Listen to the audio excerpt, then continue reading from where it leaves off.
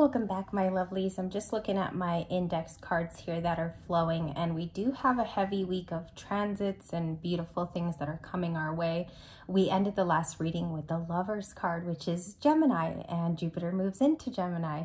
Let's talk briefly about that. The transit says that communication will be an open line between people. Okay, so you're able to voice your opinions. What's important is the throat chakra the entire week. Leading up to, I believe, the full moon, I feel like things get realized under that. The Sagittarius full moon is about truths and adventures and being adventure seeking and attacking what you want to do in life, and maybe even opening up, I don't know, like an old skill, a talent that's already there. And so we discover that through this blend of excitement and also the fact that we could have new communications. I think that it is not only a good challenge for Libras and the talkative air signs like Aquarius and Gemini to exercise this muscle. It's a great part of your persona. The air signs are communication. And so definitely looking at that as a prized piece. It's useful to use your communication. I know here on this channel, every day when we meet, it's sort of like half class and then half the tarot story for the day. So let's clarify that Lovers card. I'm just going to go with the first few cards of this shuffled Rosy Future, and then we're going to jump into it with Mermaid Tarot and take a deep dive, no pun intended with the mermaid, but we're going to get into it with the Lovers card. The clarification for Gemini, the Lovers card. The King of Pentacles is a clarifier, okay? Definitely a stable man or a stable divine masculine or feminine. It seems like they want you to know that in their arms, they could take care of you. Okay, so we have a stable figure here of some kind, or they want you to know that there is a part of them that cares about stability, which means this person cares about their monetaries. I feel like this is a financially focused person, and then an offer comes its way. And they can be two different people too, Libras. This king and this page can be two different human beings. So that's a clarifier for the Lovers. Can I get any more on the Lovers card too? Three of Cups, which showed up in the last reading. Cancer, Pisces, Scorpio. The owner primarily is a Cancer. It's a Cancer card. And we see that social invitations are going to be coming to you. This morning, I heard somebody describe the transit, the Gemini and Jupiter transit, as something of an unexpected bringing together of group efforts, single people, those who want to be coupled. And I feel like it's a good time to, if you're looking for somebody, you're open to it. It doesn't mean you're going to get somebody, but it also just means that you're open to the social communication. So take it for face value. It's just a grain of salt today with this card, but also know that it has a great possibility for it. An offer coming in. There's a King of Pentacles that wants you to know that they're here. And we're going to look at the rest of the Lovers associated cards in the environment. We have Judgment. Okay, so you've made a severe, maybe firm decision to move ahead. Also, I'm getting something about couples. If you're a coupled effort and you want to work on the relationship, the decision is that you're going to stand by this person. You're going to work through it, especially if it's established already and you've been going. Okay, that's what the cards are saying. What about an incoming one that we're open for, a relationship that we're open to? Okay, anything that brings in that it's difficult, we want to stay away from. We want to work on what's new. We do not want to work on a relationship that contains burden to it. Okay, also it takes, it brings down your energy when you have to work with something that's very difficult. So I think you're steering away from, and if you notice, it's a 10, so it's a dead end and it's already occurred. Some of you are moving towards these social events in the Three of Cups because your soul yearns for it, and you're also ready for the interactions. I know I am, I got to knock on the table for that one, but it's a very, very good discussion that brings up the Three of Cups. Okay, so what else is showing up in the reading that we do need to know about? Thank you. I'm going to get 4 cards. Queen of Wands, the King of Swords, the Four of Cups. Okay, so I immediately saw something when they fell on the table, and I just want to discuss with you. The Queen of Wands is a beautiful card about fire energy, energetic, passion, she's attractive, or he, because this can be divine masculine or divine feminine. And then we have a Four of Cups here of somebody looking at a Queen of Wands in that way. I get a feeling of missing out on you, understanding that you've gotten away too, and I feel like this person has a call to your energy. They could be a previous twin flame that's separated, or this is a divine masculine that often thinks of you. I believe this is the classical Page of Swords that we've been seeing. So is the Three of Cups a part of that? Let's ask that. And there's another one I didn't see here, Eight of Cups, walking away for your higher good. This leads all the way up to the flower moon. So I feel like if you have bad vibes of something that's burdensome, I feel like you get clarity quick on it and you move toward the thing that makes you feel happy, vibrant. You're not being an escapist. You're just going towards the energy that is naturally of your authentic self.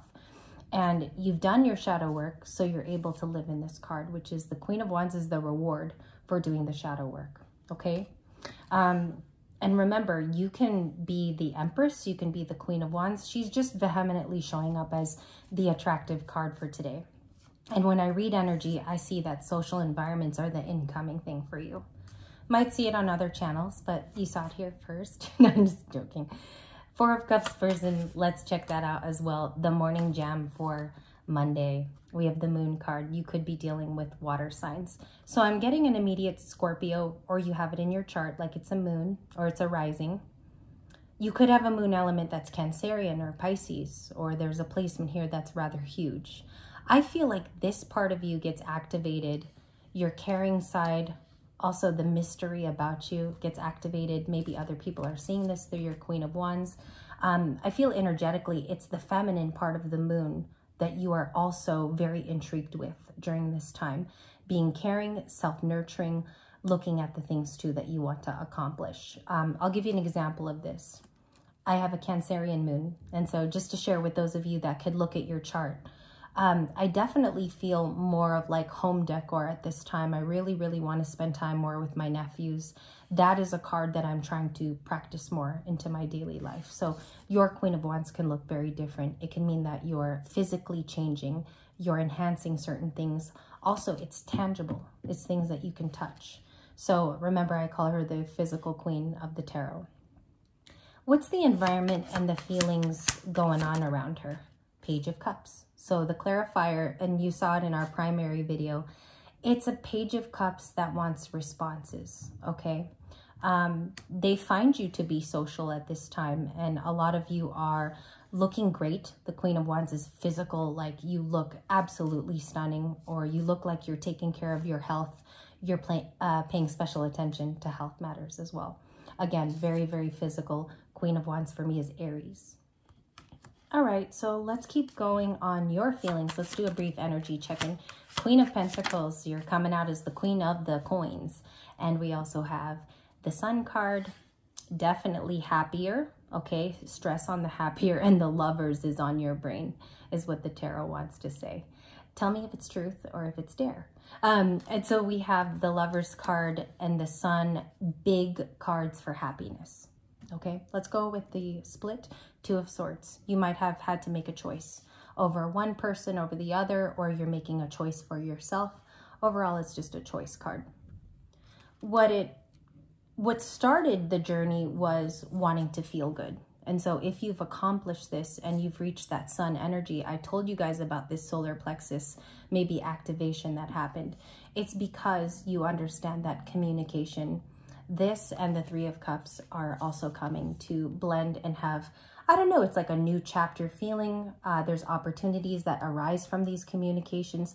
As you see, we have Gemini with the transit, and then we also have Cancer here, which is all about nurturing relationships, nurturing the group, nurturing yourself because you're a part of the group. And also it could be a greater message about something that you need to do with your purpose. Okay, so it might involve people. Let's look at that clarifier at the end here. I'm going to grab a very different tarot deck. This is the Tattoo Tarot. We do have the Chariot with movement. Okay, so social invitations could involve your, I don't know, your leadership. The Chariot is also something that stampedes ahead with a lot of speed. So it might take your actions to move this project, or it might take your actions to be the leading stamp here. Ten of Swords, I feel like this is a past card. Going forward without betrayals in your life. Going forward, looking at these social invitations as these people might be different for me, or these relationships could definitely not be a Ten of Swords. Let me give it a try.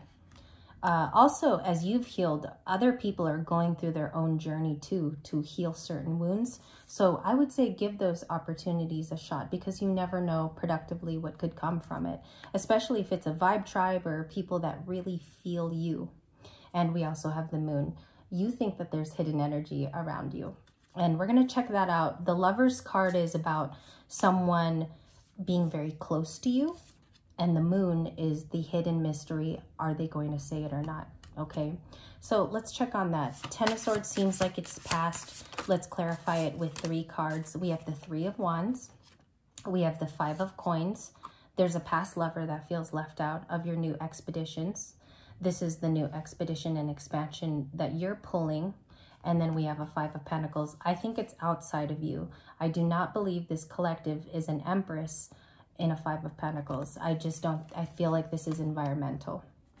Okay, you guys show up a lot as Empress lately in the Sun on my channel, and I'm pretty sure other high vibrational like readers, intuits, they're carrying you as the Empress at this time, and that's what they're pulling for you. What is the moon? What's the hidden energy that we see here? It is judgment.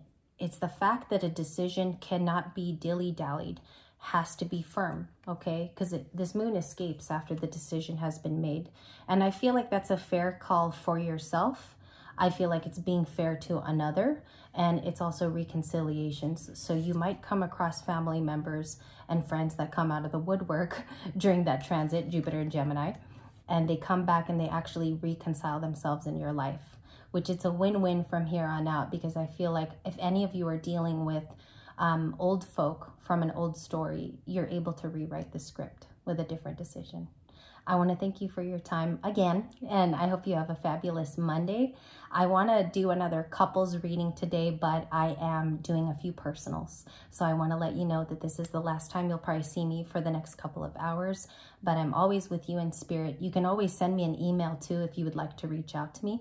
I'll put those details below, and I want to thank you for your beautiful day. You have a lot of social cards here, Libra, so just remember that. The Lovers, the Ace of Wands, we do have a lot of 3 of Cups, and the Sun, of course. The Sun could be you.